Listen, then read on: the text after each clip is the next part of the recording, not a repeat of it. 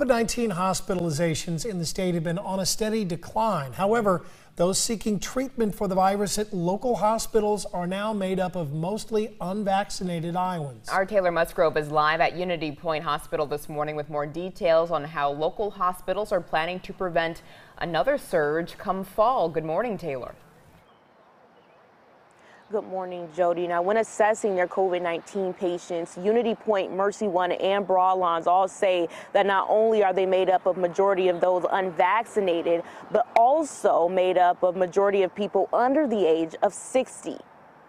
What we are seeing here in Unity Point is correlating with the national trend of getting patients admitted to the hospital with COVID-19 who are unvaccinated and younger population between 20s and 40-year-old.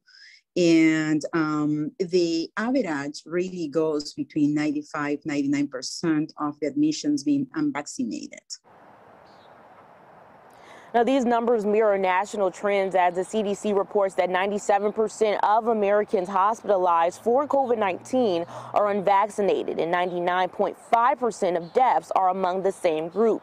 Now, within the last couple of months, Broadlawns Medical Center has had no more than 2 COVID-19 patients at a time, which is a drastic change from last year when they had up to 22 patients. This has prompted the medical center to close their COVID-19 wing and use staff in different areas of the hospital.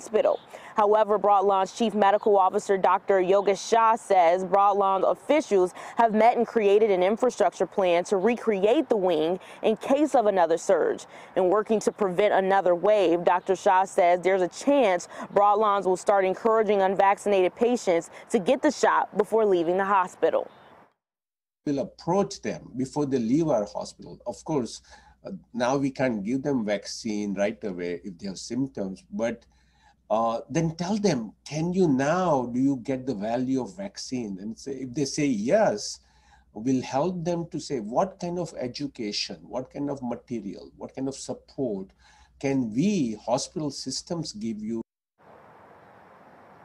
Dr. Shah says the hope is not only for these individuals to get the shot themselves, but also become advocates and go back in their community and explain their experiences and why others should get the vaccine as well, Jody. Yeah, sometimes people just need to hear from other people who have been impacted by the virus to know that it's real and that they should get the vaccine. Thanks so much, Taylor.